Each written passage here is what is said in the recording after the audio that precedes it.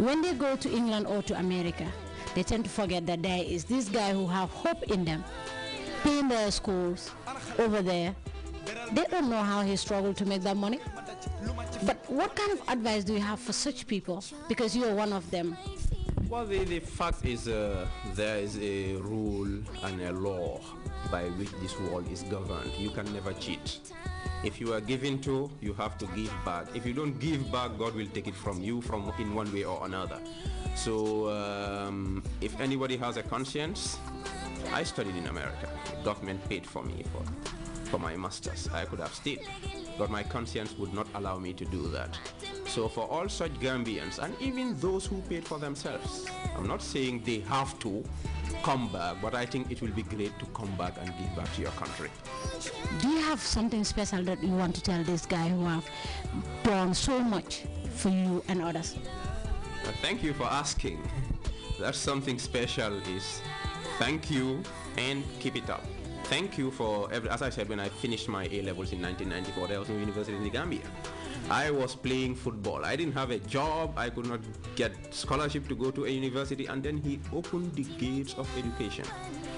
And as a reviewer of my first book, Jangi Jollof, eloquently said, President Jammeh initiated the democratization of education in this country. Higher education was not for everybody before he came. But when he came, he made sure that a village boy from Lamin playing football beside the Abuko Nature Reserve had that opportunity to get a first world education in a third world setting.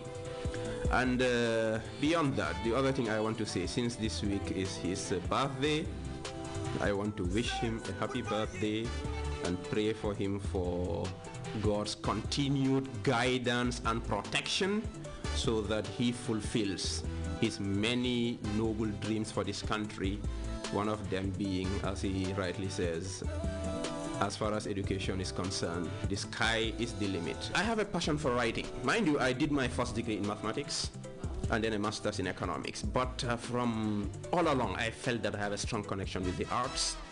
So I made sure that I never left that part of me. And this is where I give advice to all young Gambians. If you are a doctor, if you are an engineer, fine, good. I am sure there is something else that you can do. I'm not saying leave what you are doing, but explore what is called hidden talents. And I saw this in a book that I was reading in 2002, a motivational book that was advising to look at your hidden talents. And I thought about myself and immediately write down in my notebook writing. I thought that was my hidden talent that I didn't fully explore. And 10 years later, I am able to publish 5 books, and I have 2 manuscripts ready for publication before the end of this year. It's because I believe that there is always possibility beyond what I have achieved. So does it come automatically? I work hard on it.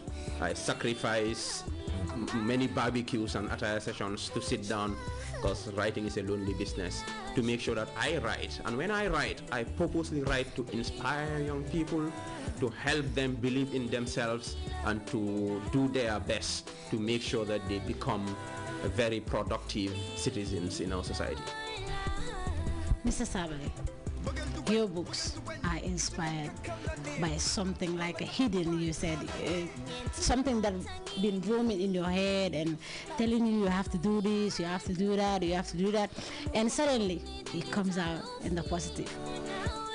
Do you expect one day your books will turn into a movie? I think you are setting me up to be a script writer.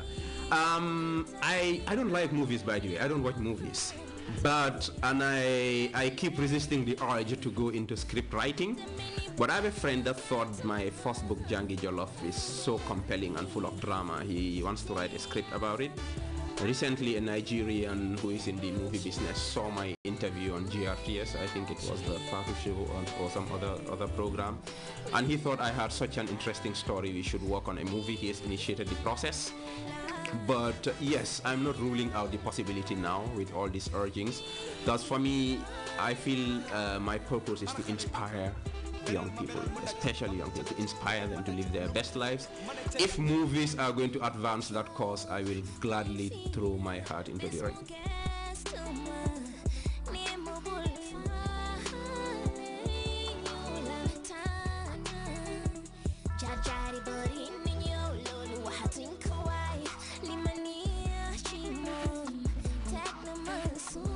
One more question that I would like to ask you is that how do you feel after having a hectic day at work, coming back home to your loved ones?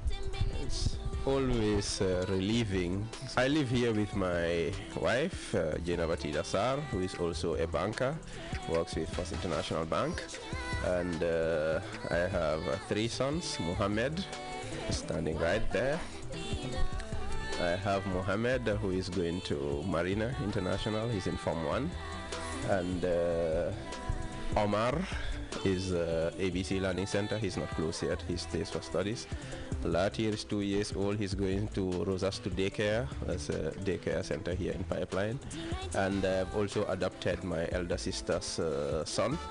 That's Ramu Sabali's son, and his name is Mamadou Diallo. He's also with me. My unique advice would be for young people, each of them to realize that they are unique. Each one person is a unique identity, as proven by our fingerprints. There is only one you, and there will always be only one you. So realize your own innate skills and talents that Allah has endowed you with.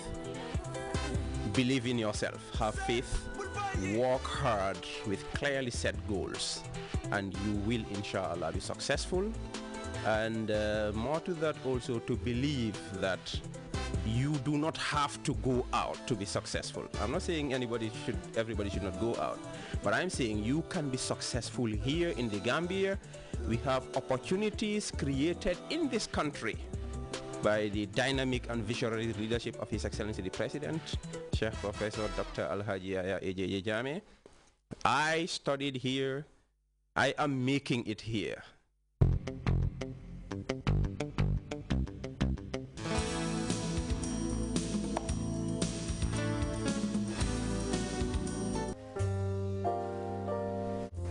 M is for the million things she gave me. O means only that she's growing old. T is for the tears she shed to save me. H is for her heart of purest gold. E is for her eyes with love light shining. R means right, and right still always be. Put them all together, they spell mother, a word that means the world to me. All that I am or hope to be, I owe to my angel mother. I remember my mother's prayers, and they have always followed me. They have clung to me all my life. Mothers are the most instinctive philosophers.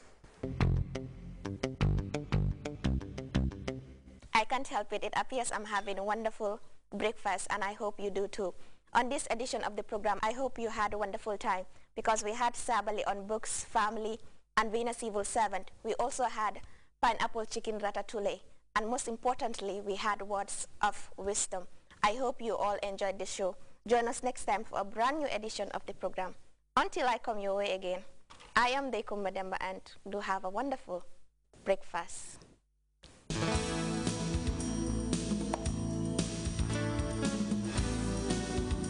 When thinking of a better way to start up your day, remember Podor cheese. Podor cheese contains elements that keeps you active all day long. It's good for the family, and it's good for you. Available at all shops and supermarkets. Proudly brought to you by AMC Trading.